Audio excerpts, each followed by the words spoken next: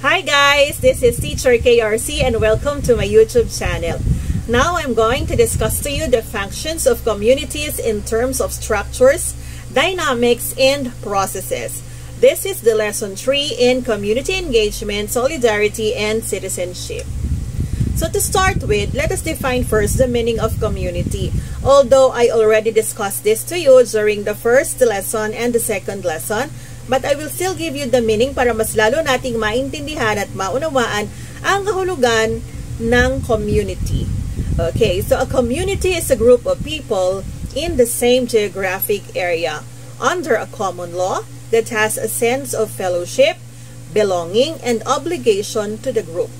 Types of communities are a neighborhood, church, a mom's group, a town, a Girl Scouts, etc. Ayan, pag sinasabi natin na community, tandaan ito yung lipon o grupo ng mga tao na nasa isang lugar na mayroong pare-parehas na batas, na meron silang belongingness, fellowship, at obligasyon sa kanilang grupo. Now, I'm going to discuss to you the community, the functions of the community. Actually, we have 5 functions of the community. The first one is the production, distribution, and consumption. This means that the community provide its members with the means to make a living. Paano ba mabubuhay? Ano ba yung pagkakakitaan ng mga tao sa isang komunidad? So that's it. An example of that is the agriculture, the industry, or services. And then we have here the socialization. The community has means by which it instills its norms and values in its members. Example of this is the tradition, modeling, or formal education. Number 3, we have here the social control. The community has the means to enforce adherence to community values.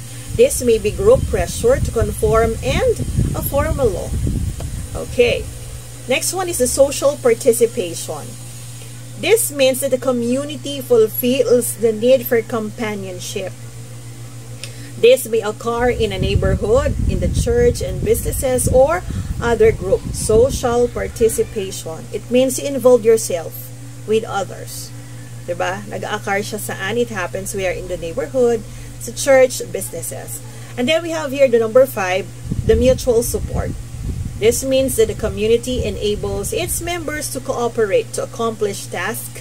It can be too large or too urgent that can be handled by a single person. Supporting a community hospital with tax dollars and donations is an example of people cooperating to accomplish the task of healthcare.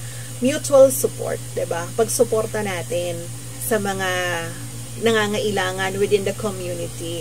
Kunyari na, ito nga yung example natin dito, yung pagbibigay ng donation sa hospital para sa kapakinabangan ng mga nakakarami. Okay. Now, I'm going to discuss to you community structures. Ano ba ibig sabihin ng community structures? It is the proper way to investigate how a community is organized. Paano ba nabubuo ang isang komunidad? Which specifically pertains sa sinasabi natin na structures. So number 1, meron tayong community social structures. Ito do yung mga rules and expectation na that people develop in the community over a time.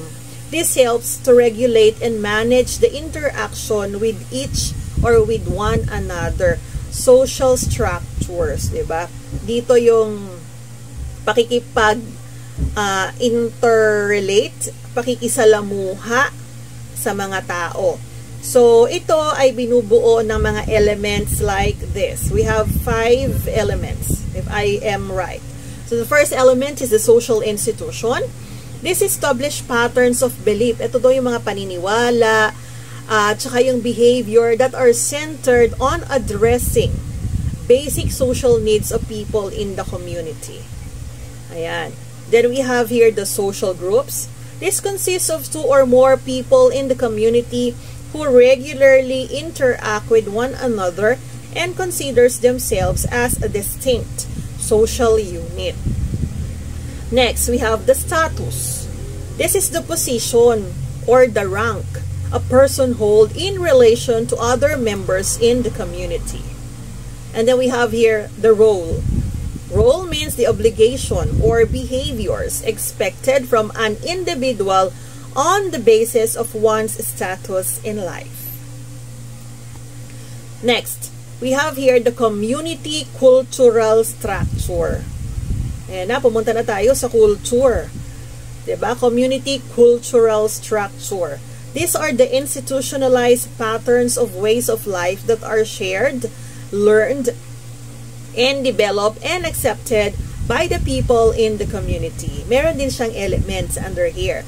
We have the symbols, the language, the norms, values, beliefs, rituals, and artifacts.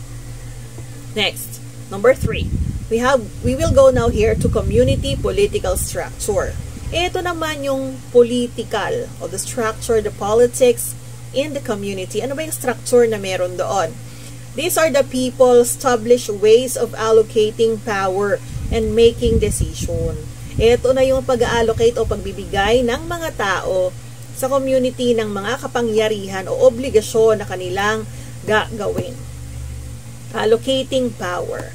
So we have here the political organization. Ito do yung political parties or groups of the community who are engaged in political activities. And then we have letter B, the political relations. Ito naman yung how does the community are able to interact with and control other groups. Next is leadership structure. This is the composition of recognized leader in the community and the links or workflow of their authority. O pwede daw yung leadership structure ay hierarchical from top to down leadership. And then we have here the egalitarian. This one is horizontal leadership. Number 4, we have here the community economic structure. Ayan, ekonomiya na yung pinag-uusapan natin dito. Ito naman ay nagpe-pertain sa various organized ways and means through which the people in the community produces goods and services, allocate limited resources, and generate wealth in order to satisfy their needs and wants. Ayan. Paano ba yung ekonomiya, yung struktura ng ekonomiya sa isang community? So, meron din siyang elements. So, syempre, number 1, capital assets. Puhunan, diba? Ano ba yung capital? Ano yung meron ka? Meron ka bang pera? Meron ka bang mga assets, mga bahay, mga lupa, mga ari-arian? Ayan yon. So, these are the property or anything that is owned and has economic value, which is expected to generate profits for a long period of time. Next is the vulnerability context. Ito naman yung insecurity in the well-being of individual and household in the community. Vulnerability context. And then we have here the business climate. This is the attitudes, the laws, regulations, and policies of the government and lending institutions towards business enterprises and business activities. Next is trade. Kung sinabi nating trade, it involves the sale and purchase of goods, services, and information. Okay, now I'm going to discuss to you community dynamics. As we all know, community dynamics, these are the changes that occurs in the community power structures and community population and composition over a time. So, ito daw yung changes o yung mga pagbabago na nangyayari sa isang community. So, we have here the factors affecting the changes in the composition of people in the community. The first one is the fertility. This is the actual reproductive performance that can be expected of a personal couple, group, or population during woman's childbearing years. This is 15 to 49 years of age. It may also be subject to some determinants such as the social preconditions of marriage, the legal preconditions of marriage, and the birth control methods. So, pag sinabi nating fertility, ito yung pagiging fertile o yung pagkakaroon ng anak ng couple. Ito yung paano ba nagkakaroon o dumadami yung population sa isang community. And then we have here the morality.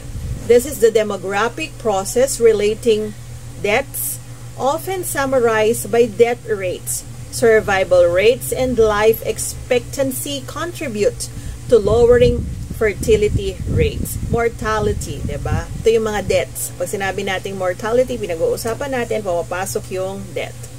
Ayan. Now we have here the migration. This is the process of moving from one place to another, o yung paglipat. Minsan may darating sa atin, may aalis. Ayan, that is migration. And then we have here, under migration, we have the internal migration.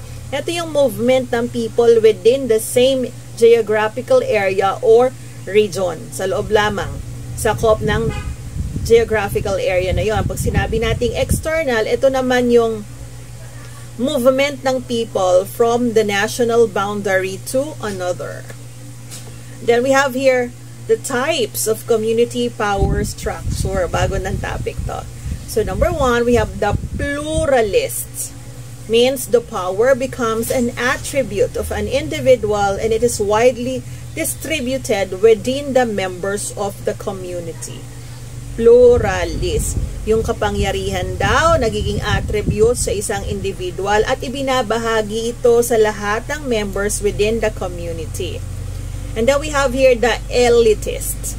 The power generally conforms to the system of hierarchical stratification and is associated with those who possesses corporate wealth and prestige due to traditional or religious authority.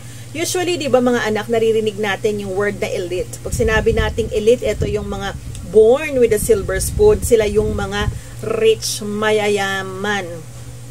Ayan. So, sabi sa kahulugan dito, yung daw kapangyarihan o yung power ay nasa hierarchical stratification associated daw doon sa mga nagpo-possess ng corporate wealth or prestige o pagkakakilala, kayamanan dahil sa tradisyon or religious authority. And then we have here the factional.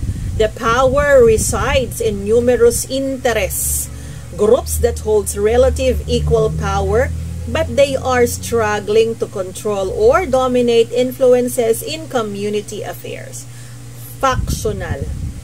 Ang power daw o yung kapangyarihan ay nasa maraming grupo na mayroong pantay na kapangyarihan, pero sila daw ay nag-i-struggle to control o kaya ma-dominate ang pag-i-influence sa community affairs. Ayan, ang dami palang klase ng community powers. So we have here the amorphous. This refers to the seeming absence of an identifiable power structure in some communities. Mahalaga rin na nalalaman natin ito. So aware tayo sa ano bang mga powers ang meron within the community, what kind of structures ang meron, diba? So that ends the lesson 3 now. So remember mga anak, the type of community power structures. Number 1 is the pluralist, 2 is the elitist, 3 is the factional, and the number 4, the last one, is the amorphous. Okay. So sana mga anak naintindihan at naunawaan ang ating lesson 3 at makatulong sa inyo bilang reference sa pagsasagot ng inyong learning activity sheet. So that will be all for today. Good day and God bless you.